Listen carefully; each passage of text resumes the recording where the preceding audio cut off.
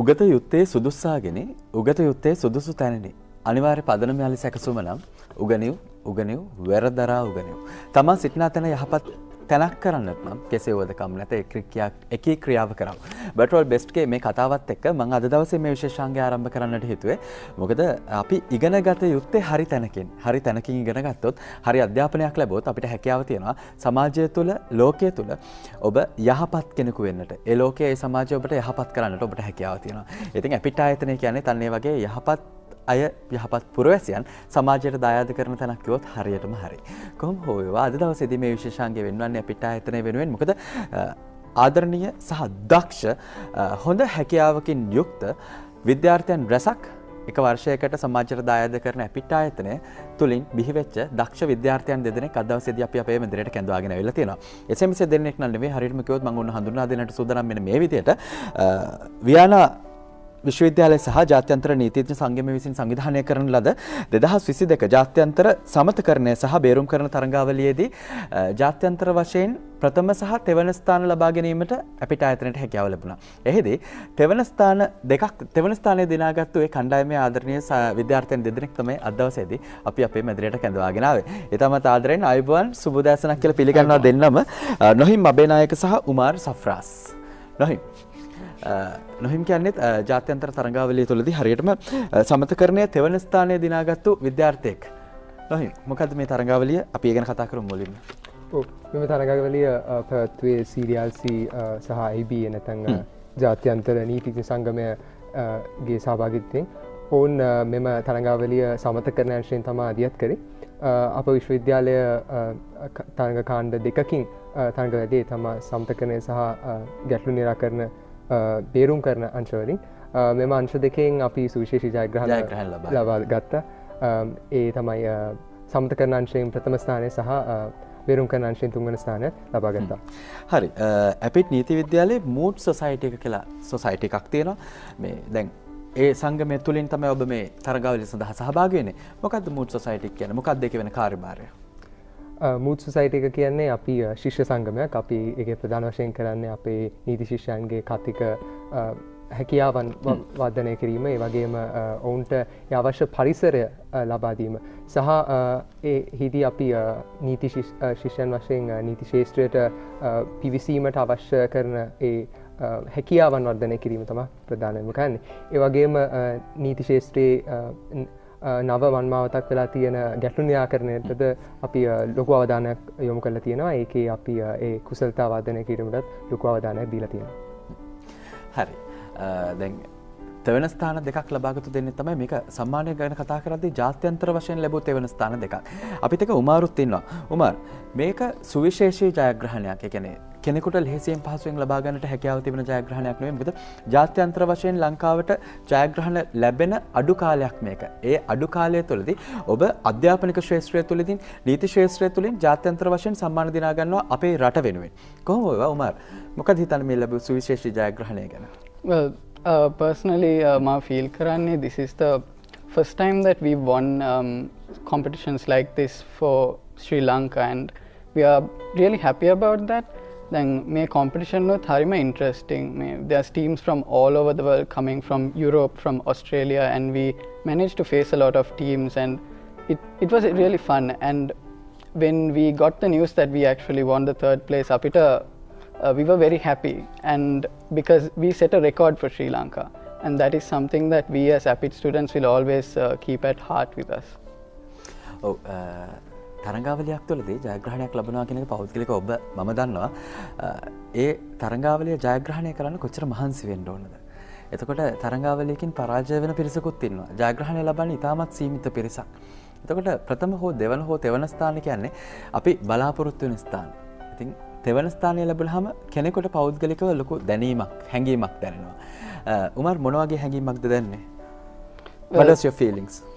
My feelings when we first found out that we won was that we were really excited because we are taking a step forward in Sri Lanka as mediators and negotiators, because these days there's not a lot of mediation and negotiation happening in Sri Lanka, and we want to take the first steps towards creating awareness. So මිනිස්සුන්ට awareness එක තිබ්බොත් they will understand that it's better to settle a conflict on a table rather than go to court for it. හරි. නොහිම් දැන් ඕනෑම දෙයක් සඳහා අපි තරගයකට යද්දි වේවා නැත්නම් අපි ජීවිතේ යම්කිසි දෙයක් කරද්දි හැමතිස්සෙම අපේ පිටිපස්සෙන් කෙනෙක් ඉන්නවා. පුංචි කාලේ අපේ අම්මා තාත්තා වෙන්න පුළුවන් දෙයක් කරද්දි මේ දේ හරියට කරන්න මේ දේ මෙහෙම කරන්න කියලා අපිට පිටිපස්සෙන් ඉඳන් මඟ පෙන්වන කෙනෙක් ඉන්නවා.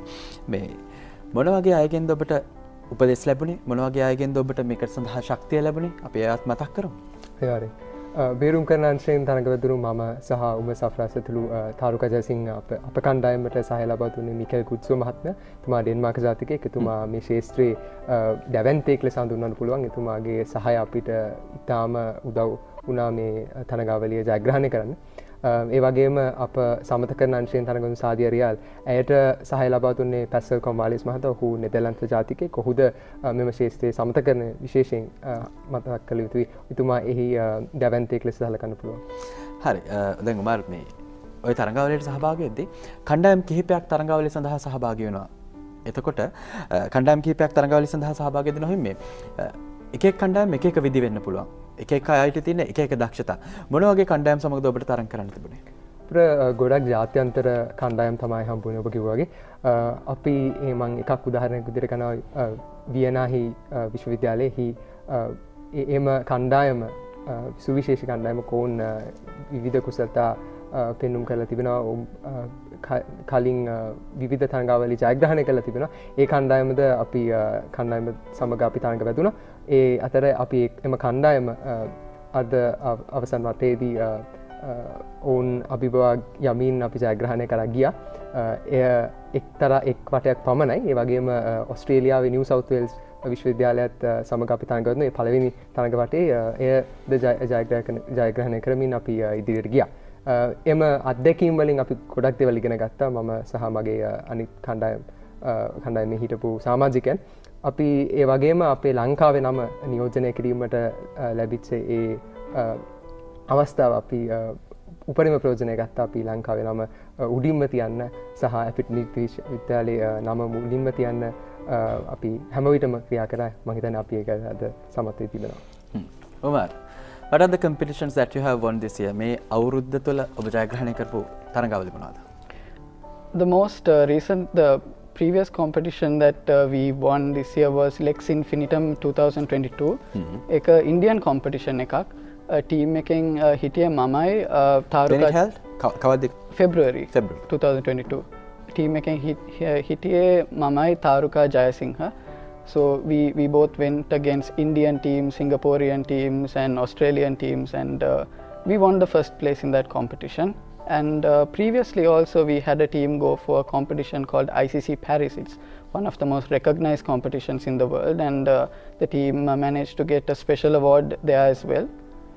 And for this competition as well in CDRC Vienna, actually, for the mediator category we had Sadia Rial. She had won first place in the mediator category. හරි. එතකොට නොහිම් දැන් අපි සාදියා ගැන කතා කළ යුතුමයි. ඔබ තෙවන ස්ථානයේ ලෝකඩ පදක්කම දිනාගත්තේ තෙවන ස්ථානයේ දිනාගනිද්දී ප්‍රථම ස්ථානයේ දිනාගන්නේ සාදියා. ඇය මොන වගේ තරංකාරියක්ද? ඇය ගොඩක් දක්ෂතාවකාරියක්. ඇය විශේෂ කුසලතා දක්වලා තියෙනවා සමතකරණේ. ඇය මේ වගේම වෙන උමර් සඳහන් කර ICC තරඟාවලිය ලෝකයේ ලොකුම තරඟාවලිය. ඇය හිදීට විවිධ කුසලතා දක්වලා විශේෂ ත්‍යාගයක් ලබා ගත්තා. ඇය බොහෝ විට සමතකරණේ බොහෝ මැදිහත්වීමක් ඇතුව තමයි කටයුතු කරේ සෑම විටකම. ඇය අපිටද ගොඩක් දේවල් කියා දීලා තිබෙනවා. ඉඳා සාදියා වැනි ගොඩක් අය ඉන්න අපේ මූත් සොසයිටි එක ඇතුලේ. APIIT විශ්වවිද්‍යාලය අවුරුදු 13ක් ඇතුළත මේ වැනි කුසලතා සංවර්ධනය කිරීමට ගත් ක්‍රියාමාර්ග නිසා තමයි අද අපි මෙතන ඇවිල්ලා ඉන්නේ. හිඳ මම APIIT විශ්වවිද්‍යාලයටත් බොහොම ස්තුතිවන්ත වෙනවා මේ වෙලාවේ අපිට මේ අවස්ථාව ලබා දීම සම්බන්ධයෙන්. මම හිතන්නේ මම ප්‍රශ්න උත්තර දෙන්නම්. හරි. අපි මතක් කරමු දුරකථන අංකයත්. ඔව් මම හිතන්නේ අපි තිරේදිස් කරන්න පුළුවන් අපේ දුරකථන අංකය. APIIT විශ්වවිද්‍යාලය ගැන මම මතක් සඳහන් කරන්න. මම හිතන්නේ ඒ ගැන මතක් සඳහන් කරත් හොඳයි. APIIT විශ්වවිද්‍යාලය දැන්ට අවුරුදු 13ක කාලයක් අධික කාලයක් නීති පීඨයෙන් උපාධිධාරීන් බිහි කර තිබෙනවා. ඔවුන් අපේ මූත් සොසයිටි ගැන මම කතා කරොත් අපේ මූත් සොසයිටි එක මම කලින් සඳහන් කරා වගේ විවිධ අධ්‍යයන කටයුතු කරගෙන යනවා. සාමතකරණය ප්‍රධාන වශයෙන් අපි ප්‍රගුණ කරලා තිබෙනවා. එයට අදාළ පුහුණු වීම, එයට අදාළ තරඟාවලි වලට සහභාගී වීම අපි බෙහෙවින් කරගෙන යනවා. ඒ වගේම මෙවැනි ජයග්‍රහණ රැසක්ද අපි කලිනුත් ජයග්‍රහණ ලබලා තියෙනවා. ඒ වගේම අපි අනාගතයේත් ඒ වගේ ජයග්‍රහණ බොහොමයක් ලංකාවට ගෙන දෙන්න වග බලා සිටිනවා. දුරකථන අංකය මම මතක් කරන්නම් 077 35 77 877 35 77 877 077 37 35 77 877. හරි. මම අවසන් වශයෙන් මෙහෙම දෙයක් අහන්න හිතුණා. උමර් නොහිම් දෙන්නගෙන් අහන්න ඕන මම මේ කතාව. දැන් විදේශීය පුහුණුකරුවන් සමග තමයි ඔබ තරඟාවලිය සඳහා සහභාගී වෙන්නේ. දැන් ශ්‍රී ලාංකික පුහුණුකරුවෙක් සමග ඔබට අවස්ථාව ලැබී ඇති බොහෝ අවස්ථාවලදී තරඟ සඳහා සහභාගී වන්නට. නමුත් විදේශීය පුහුණුකරුවෙක් සමග තරඟාවලියක් සඳහා සහභාගී වෙද්දී මොන වගේ අත්දැකීම්ද ලැබෙන්නේ? ඔවුන්ගෙන් විශාල වපසරියක් ඔබට ආවරණය වෙනවද? How you deal with your coaches? අනිවාර්යයෙන්ම ඔවුන් මං කිව්වාගේ මේ ශ්‍රේෂ්ඨයේ දැවැන්තයෝ. ඒ වගේම ඔවුන් අපිට මෙම තරඟාවලිය පමණක් නෙවෙයි පැස්කල් කොමාලිස් මහතා විශේෂයෙන් මම සඳහන් කළ යුතුයි. තුමා අපිට දිගටම ඔහුද මුලින්ම මුණ ගැසුණු විදේශීය පුහුණුකරු. ඔව් මං හිතන්නේ මගේ එක්ස්පීරියන්ස් එකේදී ඒක තමයි එහෙම තමයි වුණේ. පැස්කල් කොමාලිස් මහතා මම විශේෂයෙන් සඳහන් කළේ එතුමා අපිට මේ මං පහුගිය ජයග්‍රහණ ගැන කතා කරා. ඒ ජයග්‍රහණ වලට අවශ්‍ය දැනුම අවශ්‍ය පුහුණුව ලබා දුන්නේ එතුමා. එමෙන්ම ඔබ සඳහන් කරා පරිදි ඔහු විදේශ ජාතිකයෙක්. ඔහු සිංහල භාෂාව දන්නේ නැහැ. සහ ඔබ දන්නා අපේ රටේ දැන් තියෙන තත්ත්වයත් සමග විවිධ ප්‍රශ්න ඇති වෙනවා. ඒ ප්‍රශ්න අපි කොහොමද කියලා නිරාකරණය කරමින් ඕන් අපිට පුළුවන් උපරිම සහාය දක්වුවා. එම සහාය නැතුව මම හිතන්නේ අපිට අද අපි ලබාගත් ජයග්‍රහණය ලබා ගැනීමට හැකි වෙයි කියලා. ඒ තුමන්ලත් අපි සී පතමින් අපි මෙම ප්‍රෝග්‍රෑම් එකට ඇවිල්ලා මම කියන්නේ මේ අපි මේ ලැබපු ඔපචුනිටි එක මේ ඔපචුනිටි එක අපිට ලොකු දෙයක් කර ගැනීමට හැකි වුණා. ඒ තුමන්ලගේ සහාය ඇතුව ඕන් අපිට බෙහෙවින් උදව් කරනවා. බොහොම ස්තුතිවන්ත වෙනවා අද දවසේදී අපේ මැදිරියට පැමිණියාට. ඉතින් උමාර් සෆ්රාස් සහ නොහිම් අබේනායක බොහොම ස්තුතියි අද දවසේදී අපේ මැදිරියට ආවට. ඉතින් අපිට ආයතනය කියන්නේ ඒ වගේ වැදගත් ආයතනයක් උත් හරියටම හරි දක්ෂයන් බිහි කරන සහ ජයග්‍රාහකයන් බිහි කරන ආයතනයක්. ඉතින් අපිට ආයතනයට ස්තුතිවන්ත වෙනවා මෙවැනි දක්ෂයන් අද සමාජයට බිහි කරාට. ඉතින් නුගසෙවණට පැමිණීම සම්බන්ධයෙන් නැවත නැවතත් ස්තුතිවන්ත වෙනවා අපි ඔවුන්ට. අපි සෝදා